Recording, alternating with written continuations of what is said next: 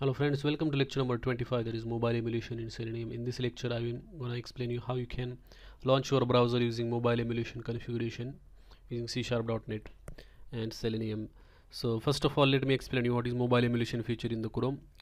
So what happens is that when you design any web application, you normally test it in the browser, but it is also important that you test that particular application on the mobile devices as well, because most of the people will be using mobile devices to access your web application.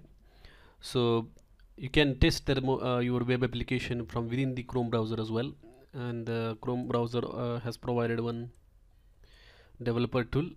So you can press Ctrl Shift J shortcut key to open the developer tools, and from there you can click on this button to start the mobile emulation feature.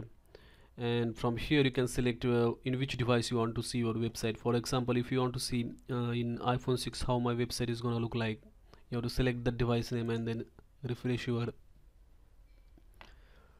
web page, and it will display like exactly how this website is going to look like on the iPhone 6, and that is how you can test it. So this is the way you can do it manually, but if you want to do it by automation, you can do that as well.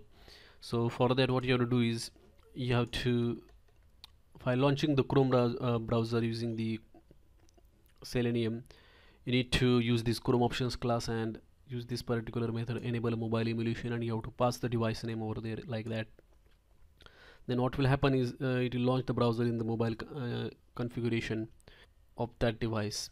So I'm just gonna execute this one.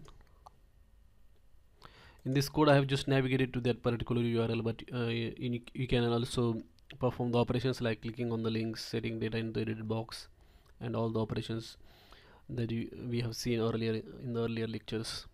As you can see, this particular website has been opened in that particular configuration mode. So you don't need to actually go to a actual device or open your website in actual device and test it, because it is not feasible as well to test on all the devices. So that's why this mobile emulation feature is really important. So if you want to test your website in another device, you can just give the name of the device over there, and then website will be launched in that particular device name.